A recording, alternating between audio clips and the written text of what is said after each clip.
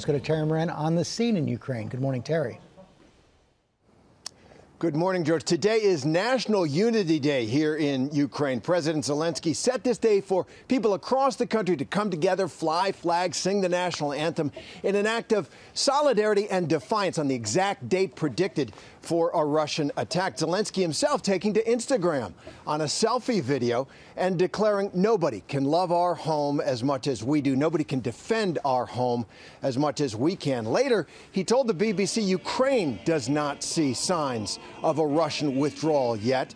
We went to the Unity Day ceremony at the National Military Academy here, where the cadets say they are ready to fight. But most Ukrainians, I've got to say, remain calm, almost nonchalant about the situation, in part because President Zelensky has made preventing a panic here a top priority to protect the economy, which is getting hammered. But U.S. officials tell us they are concerned that Zelensky is not doing enough to protect his people and prepare them for what might come next.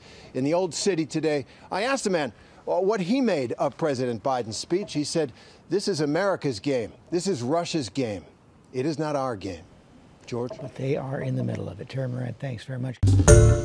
Hi, everyone. George Stephanopoulos here. Thanks for checking out the ABC News YouTube channel. If you'd like to get more videos, show highlights, and watch live event coverage, click on the right over here to subscribe to our channel. And don't forget to download the ABC News app for breaking news alerts. Thanks for watching.